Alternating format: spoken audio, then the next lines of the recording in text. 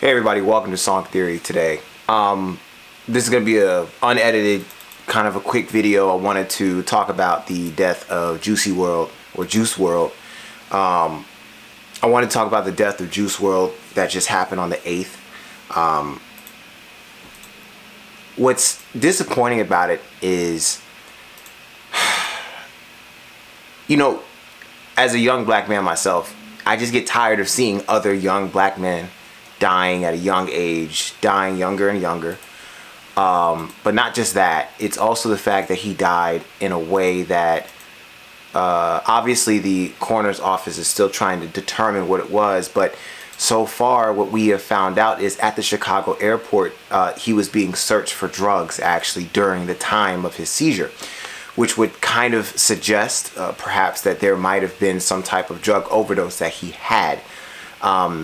Some say he might have been trying to hide the drugs within his mouth, trying to get through security. Some say that he probably took some before he got off the plane, knowing that he would be searched. But I think the reason is stupid to think about, honestly, because, you know, we had XXXTentacion 2018. He got shot and killed in his car during a robbery. It doesn't somehow take away the fact that he's dead.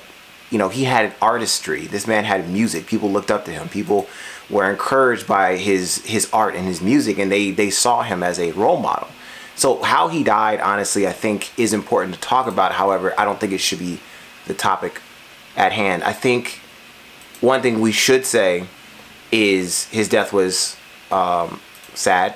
A loss of life is always going to be disappointing, especially when it's young, when they're young and successful like he was.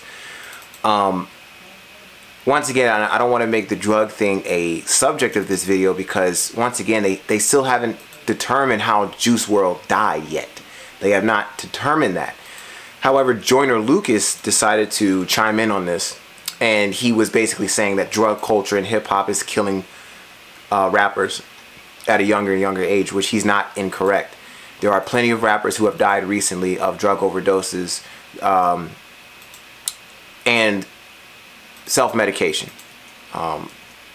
It's sad because, you know, you have people at this point, rappers who are going through the motions of going in and out of the studio, in and out of the tours, in and out of public eye, and some of them don't catch a break. Some of them are being thrusted into fame so quickly that they don't have a chance to even reclaim who they are. Sometimes they get whiplash because they're going so fast through this life.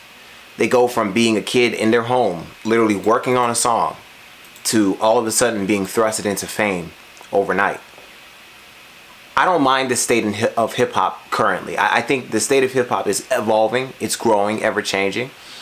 And we can't act like the way these younger artists are dying are any different than how the 90s and the early 2000s artists were dying. Let's think about what happened during the West Coast, East Coast beef. Think about that. Think about how Tupac and Biggie and other artists, prolific artists, during that time in the 90s and 2000s were dying left and right because of shootings. They were killing each other. Hip-hop has always evolved, and it will continue to evolve. And what I believe is Juice WRLD is just, he is an unfortunate byproduct of a very toxic music industry. I think it's important to point out that people are going to look at this when the report does come out, when it is said what actually happened, and they're gonna use it as ammunition. They're gonna use it against hip hop. They're gonna use it against the format and the genre itself. But this video stands to tell people that I'm making this video to say that we should not have our primary focus on how this young man died. I do believe that hip-hop needs to stop promoting drug use. I do believe hip-hop needs to stop promoting violence. I do believe that. There's one thing to depict it in a way that explains how you, as the artist, might have experienced the violence or experienced the drugs. But you have people like Lil Pump who promotes being a drug addict. You have these artists and these hip-hop artists who promote holding guns to the camera screen and drinking lean on the video. It happens time and time again. And once again, I do believe that hip hop evolves, but I think that is something we need to evolve out of eventually. Not the promotion of drugs, not the promotion of murder, not the promotion of violence or guns. But I believe, once again, if you're going to depict it in your music, you need to be responsible. Juice WRLD did talk about his pill usage. He talked about his drug usage. He talked about it candidly. He told people that that's what he did. He told people. So we're not shocked if it comes out that that is the case. But once again, we shouldn't focus on that. Just like XXXTentacion, we should not focus on the fact that he was shot in the chest and he was in the middle of a robbery. That's not the focus. The focus is that this young artist died. He died. He's gone. His family is mourning his death right now. Juice WRLD had a girlfriend. She's mourning his death. So is his crew and his family and the people around him. Now, once again, his personal life, what he did behind closed doors, I know nothing about. And I can't judge that. I can't touch on that. What I can say, though, is that hip-hop as a whole needs to change.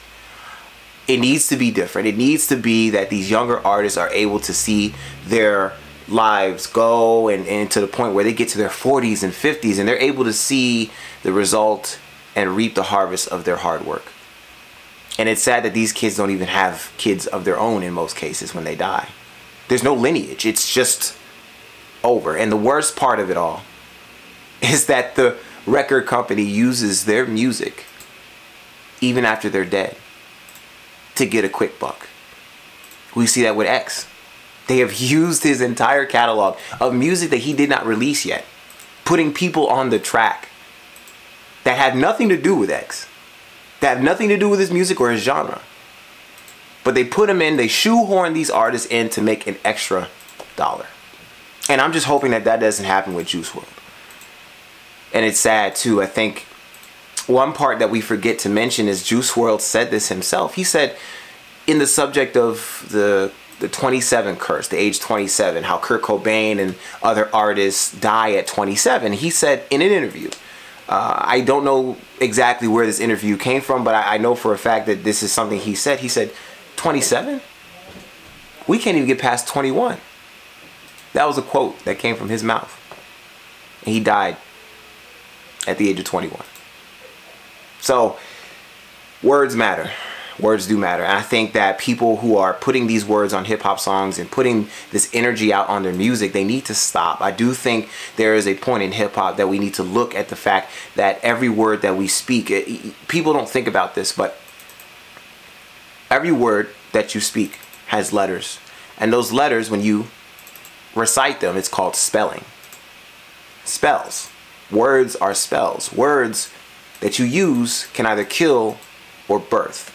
They're powerful. Your tongue is powerful. I spoke about this in my XXXTentacion video. I told people that the words that he spoke manifested themselves. The words that these people speak manifest. And he said we can't even get past the age of 21. X died 2018 at the age of, what, I think 19, 20? And he died shortly after his 21st birthday. So it's a shame. I think that once again we need to stop focusing on how he died and start focusing on how we can avoid more people like him dying like this. These artists, these rappers need help.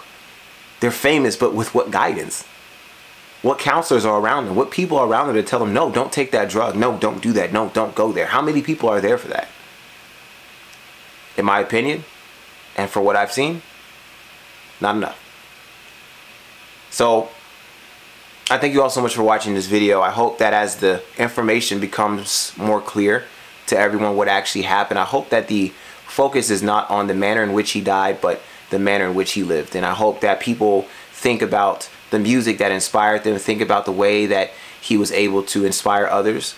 I decided not to make a song theory about any of his music or anything like that. I just don't think it's necessary.